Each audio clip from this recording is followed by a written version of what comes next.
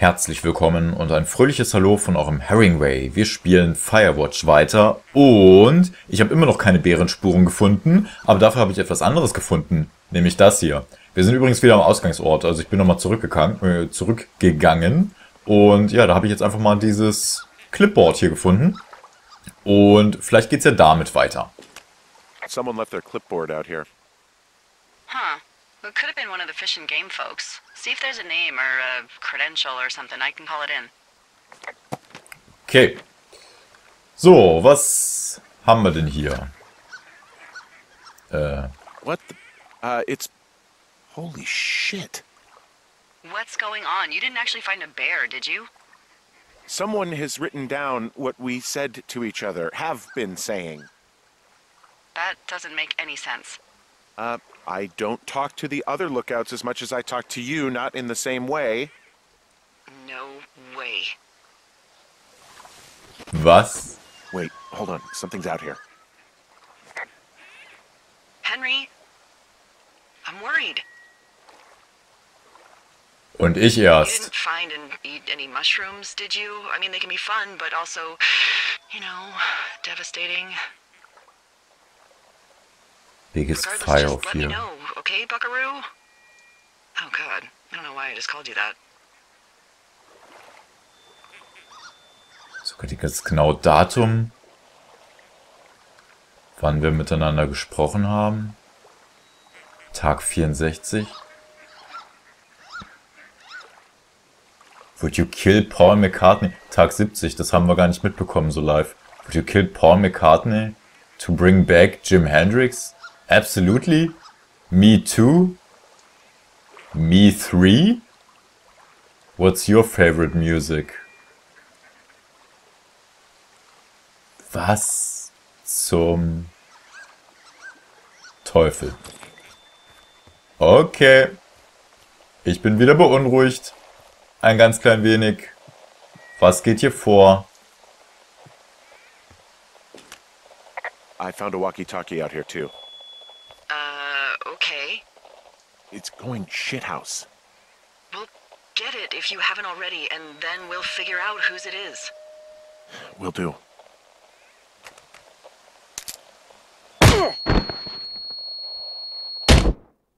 Au. Henry? Are you there? What happened, Henry? Holy hell, I got hit in the head. Punched or something by someone. Are you serious? What the hell is going on out there? I don't know. Jesus Christ. Let me get this straight. You found a clipboard with, what, transcripts of our conversations? What else is on it? I don't know. It's gone, along with the radio of theirs. Somebody out here could have just killed me, Delilah. What the fuck is going on? What's Wapiti Station? I don't know. I saw the name Wapiti Station right before I was cold-cocked. Does Wapiti Station mean anything to you? Wapiti Meadow. Maybe it's Wapiti Meadow. It's on our maps. It's not too far from where you are right now. It's where you saw that damn fence. It's north of the lake. It looks like there should be a trail somewhere on the north shore of Jonesy Lake. I'll start hiking that way now. God damn it, my head. Are you sure you saw what you saw, Henry? Maybe you pissed off some more campers and they came back to sucker punch you.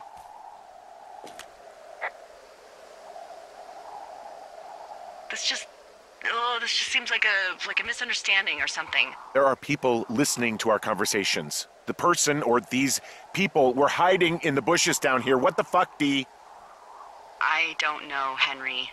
This sounds crazy. Yeah, and you're not the one who just saw our words on a clipboard out in the middle of nowhere. Those words were from 2 weeks ago. I know they were. So what's to say that they don't have transcripts from 3, 4, or 5 weeks ago? Our entire relationship, friendship, our whole summer. Someone is out here with the walkie-talkie taking notes and talking to God knows who.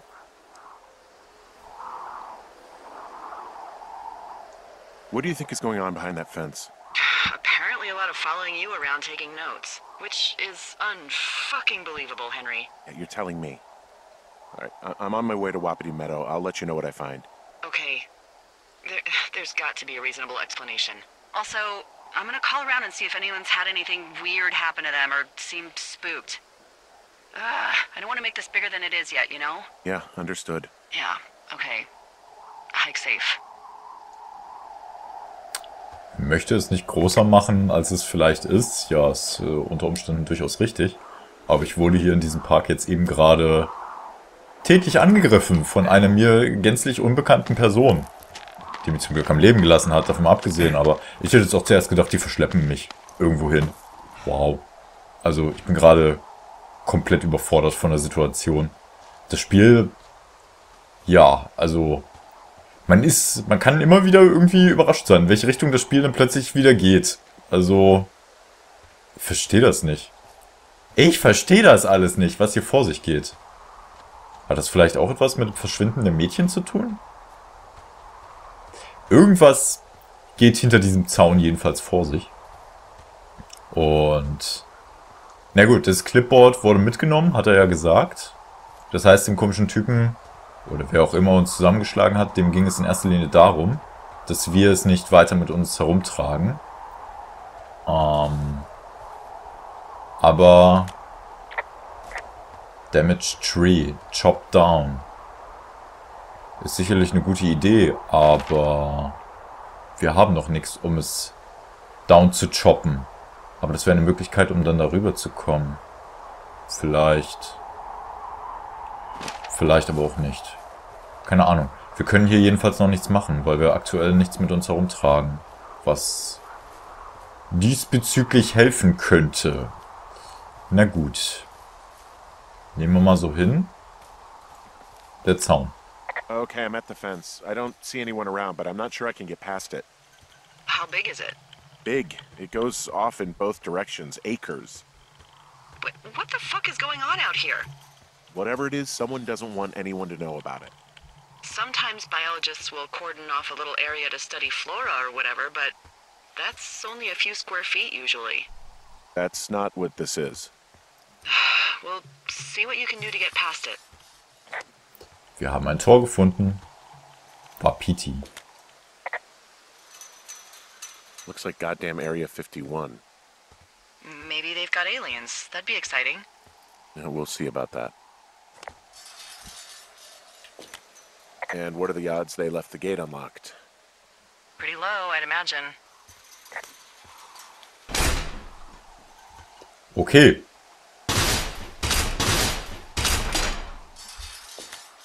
Okay.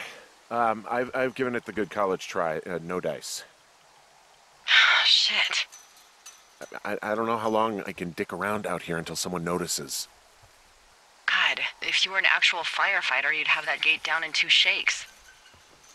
Hey, actually, those guys doing the controlled burn, they might be able to help. Where are they? Beyond Ruby River, there's a scout camp. They burned a line a few days ago that should let you hike right to them. Well, that's great. If they haven't left, they're probably the type of guys who would help you get through that fence. Okay. Look for controlled burn south of Ruby River. Und wer war wo Ruby River? Wie Ruby River, da. Ah. Das ist ein ganz schön langer Weg. Das wisst ihr, oder? Ich hoffe, das wisst ihr. Na gut. Da werden wir jetzt eine Weile für joggen müssen, um da dann schlussendlich hinzukommen. Aber okay, uns bleibt ja nichts anderes übrig. Oh Gott, das interessiert mich jetzt. Es interessiert mich wirklich, in welche Richtung das Ganze jetzt hier tatsächlich geht. Etwas sehr super mysteriöses oder, ja, keine Ahnung. Einfach nur irgendein... Aber das kann ja nicht nur... Es kann ja nicht nur eine einzige Person für diesen großen Zaun da verantwortlich sein. Also, den müssen ja mehrere Personen aufgestellt haben. Das muss ja eine ganze Organisation getätigt haben. Also, deswegen, das ist irgendwie sehr, sehr mysteriös hier mit dieser Geschichte. Und warum es für diese Leute... Also warum die Mädchen verschwunden sind, könnte ich mir vielleicht zurecht reimen. Weil die vielleicht auf sehr dümmliche Art und Weise vielleicht den Typen in die Quere gekommen sind, die für den Zaun verantwortlich sind oder so. Wieder Musik. Ich meine, ist zwar nicht die feine englische Art, quasi gesehen, dass die Mädchen dann direkt aus dem Verkehr gezogen haben, aber offenkundig war es ja wichtig oder so. Na gut, ist es in dem Moment aber auch nur eine Vermutung, keine Ahnung. Nichtsdestotrotz frage ich mich dann jetzt halt in dem Moment, warum war es so wichtig für die Leutchen, die Gespräche zu... Ja, die Gespräche zwischen mir und Delilah zu belauschen.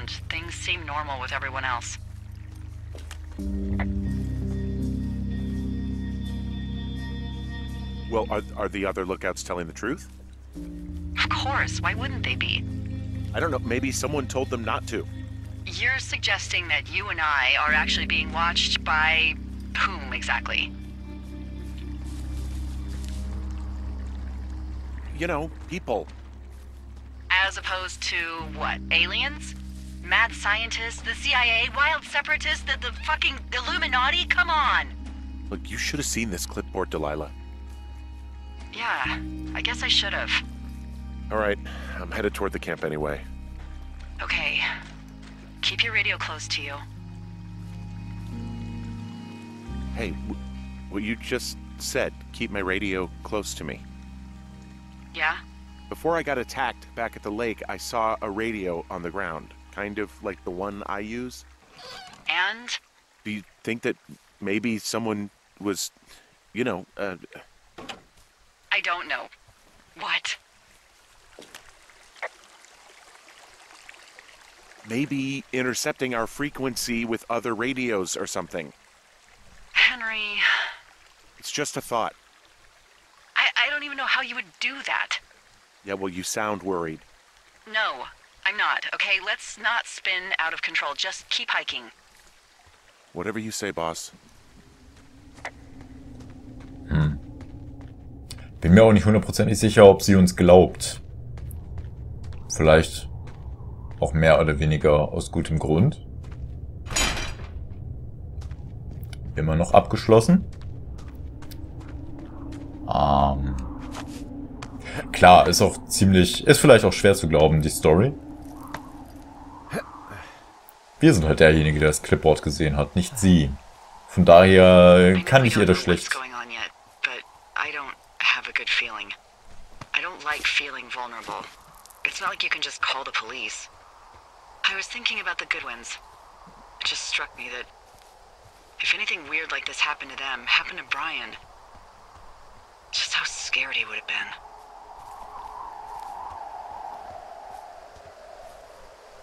He had his dad to protect him. Ned, right? Yeah. You don't think he could? No, you're probably right. It was 3 years ago. He's in high school now. He's on summer break. Yeah, you're right. You're right. Hoffentlich haben wir recht. So hundertprozentig sicher kann man sich da eigentlich mittlerweile nicht mehr sein. Aber na gut. Ist schon alles in Ordnung. Irgendwie... Der Gedanke, dass wir da tätlich angegriffen wurden, das ist so... Es kam so überraschend einfach. Man fühlt sich da tatsächlich jetzt so ein ganz klein bisschen verletzlich. Einfach aus dem einfachen Grund, weil wir ansonsten gänzlich allein hier unterwegs sind in dem Park. Es keine NPCs oder irgendwie sowas in der Art gibt. Aber das finde ich bei solchen Spielen, insbesondere bei Spielen aus der Ego-Perspektive, ja generell immer sehr unheimlich, eigentlich fast schon. Ich meine, es würde mir unheimlich Angst einjagen, wenn jetzt hier plötzlich doch irgendwo ein NPC herumstehen würde, beziehungsweise einem normalen, mehr oder weniger normalen Tagesablauf nachgehen würde. Weiß nicht, das würde mir irgendwie zu denken geben. Oh, the big fire isn't going anywhere, huh? No, that's why those guys came out to burn that line. It's at the stage where all we can do is pay attention to it. They're not gonna try to put it out? Not yet, apparently. Okay. Na gut. Ist wahrscheinlich so. Ich kenne mich mit dem Ausmachen von großen Feuern nicht aus. Die werden schon das Richtige tun. Gehe ich jetzt einfach mal davon aus. So, das war der Weg, den wir damals unabsichtlich gegangen waren.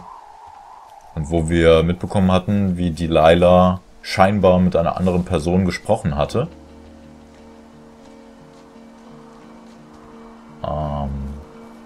Auch wenn wir es nicht genau wissen. Schon wieder Musik. The Big Fire. Wenn wir es Delilah genannt hätten, dann würde da jetzt Delilah stehen, ja? Könnte sehr gut sein. So. Scout Camp. Genau dort sollen wir hin. Na gut. Sollte ja im Bereich des Möglichen liegen. Ich kann ja einfach durchgehen, oder? Ja. Kein reißender Fluss. Eher absolut knietief und naja, da kommen wir fast trockenen Fußes herüber. Ich würde es total lustig finden, wenn bei irgendeiner dieser Kisten mal der Code 1234 nicht funktionieren würde. Eine weitere Notiz. Ron. Really wish the powers that could be issue us radios that didn't suck ass. Most of the time I'd prefer to keep things pen to paper, but every once in a while it would be nice to get a hold of you right away. My sister keeps leaving me messages at the main office, but I don't think she gets that I took the job so I wouldn't have to deal with her or mom. I've been sitting at the spot for a while now, thinking about what to say to her, but I'm a quarter way through a bottle of fives instead. Miss you, Dave. Okay. Oh, das ist doch mal, ja, bisschen Toilettenpapier. Das ist doch mal was man tatsächlich gebrauchen kann. Und hier gibt's noch mehr Bücher. One Chance to Die. Richard Sturgeon. Der hat aber einen Haufen Bücher geschrieben, oder? Von dem waren bisher fast alle. Terminal 7. Richard Sturgeon. Der hat die alle geschrieben. The Accidental.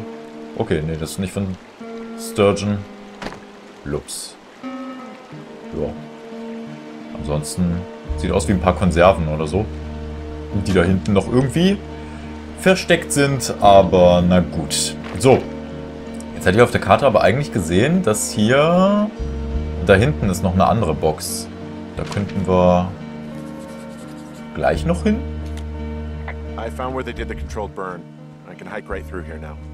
Yeah, normally they wouldn't do that so close to a body of water, but I think they're extra worried about a fire jumping the river and burning up to 2 forks, now that there's someone in it. Well, I'm extra appreciative of that. Let's see. The scout camp is southeast of the river. There should be a pond on the way. Got it. What happens if a controlled burn gets out of control? Someone gets fired. Ugh, are you serious? Oh, come on. That one was an honest accident. I'm not even in the mood for wordplay. That's how wound up all this shit has me. Ich fand das Wortspiel aber ganz gut. Was ist das denn hier? There's some old snowmobiles out here. That's crazy. Looks like one of the poor bastards was cruising across this pond and dumped it. That was not a fun hike back to civilization. Whoa, someone stripped these snowmobiles down to the bone. Huh. I mean, that's weird, right? I mean, I can come up with a bunch of not weird reasons someone would do that out here, but given what's happened, yeah. Yeah, that's weird. Na gut. Wird schon Grund haben. There's an old pond out here, not much more than a pile of mud. Do you have it on your map? Yeah, I know where you are. Yeah? Where am I? Pork Pond. There used to be a sign up for it, but, well, folks kept stealing it. Because it's called Pork Pond? It's a good goddamn name. That sign would look great in a den, or, you know, anywhere. In der Tat. Na gut. wir nähern uns schon wieder dem Ende der Zeit. Und dort hinten scheint das Camp zu sein. Ob wir dort tatsächlich jemandem begegnen werden oder auch nicht, man darf gespannt sein. Vor allem darf man gespannt sein, wie die ganze Geschichte hier so weitergeht. Es wird ja scheinbar auch wieder ein bisschen Abend und so. Ich sehe es als, naja, rennen wir des Nachts tatsächlich dann noch zum Zaun zurück und irgendwie, ich traue der ganzen Geschichte irgendwie nicht. Ich fühle mich hier eindeutig nicht mehr sicher. Aber na gut. Ist ja eigentlich so lange gut gegangen im Endeffekt, wenn man sich das mal so überlegt. Über 60 Tage, 70 Tage. Da war quasi fast nix. Wir haben ein normales Leben gelebt. Tja, na gut. Ich bin gespannt, wie es weitergeht. Ihr hoffentlich auch. Ich sag dann jetzt für den Moment aber erstmal wieder Tschö mit Ö und hoffentlich bis ganz, ganz bald.